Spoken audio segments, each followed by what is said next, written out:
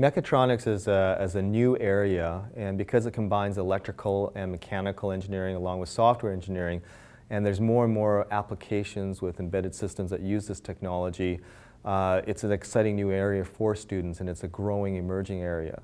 Robotic applications, micro vehicles, aerial vehicles, all of these technologies use mechatronics principles, and more and more students are becoming interested in the topic area.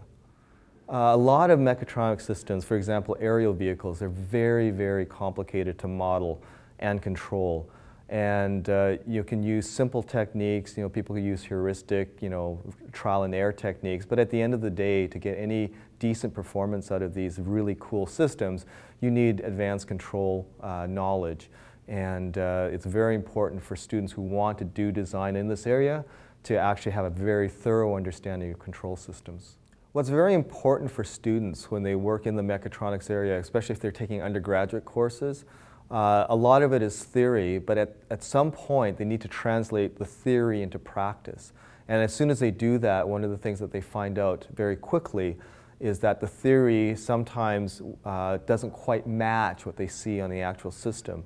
And they have to go back and redesign based on what they're actually seeing in a real-world system. Oftentimes when we design things, we leave things out like friction or gears or other things like that, and we need to put that back in when we're working with a real system.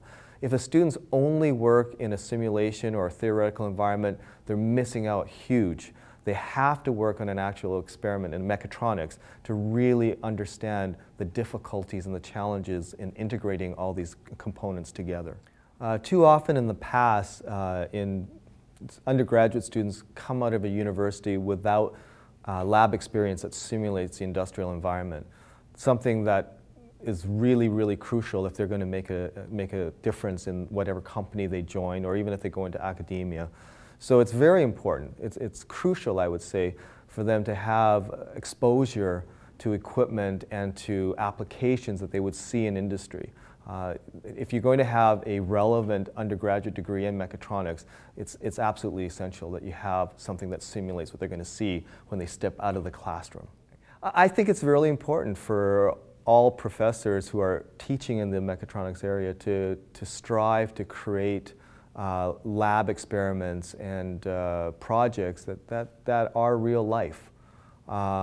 It's not all theory, and the students, as soon as they get out into industry or academia, they're going to realize that unless they actually have exposure and have actually built something, they don't have any credibility. They have to have built something in their undergraduate program in order to really be able to call themselves mechatronics engineers. What I really like about the Quanser products is the fact that it's very seamless. The students can work in very sophisticated environments like MATLAB, Simulink, and be able to rapidly prototype control strategies. So they don't have to go back and do everything from scratch. A lot of the hard coding, or not hard, but monotonous coding and writing drivers is all done for them. So they can really focus on the important control aspects, and the ability to rapidly prototype something they see in simulation on an actual system means that they actually have a hope of designing something that will work within the time frame of an undergraduate degree. Typically projects, you have to finish something in one term, 4 months.